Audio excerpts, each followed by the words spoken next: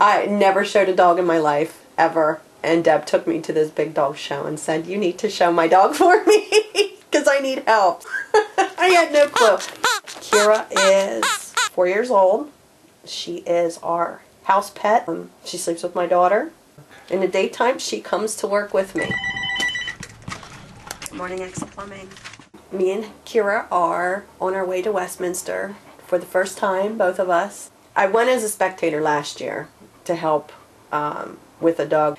And just being there with all the people and everything going on was so overwhelming to me.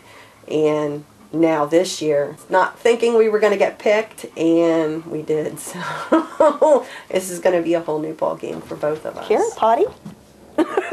Here, just go down. Let's go to the bathroom. We're used to local dog shows, nothing this big and exciting. The one thing that I'm in panic mode about is me falling flat on my face running around the ring and the dog running around the ring without me.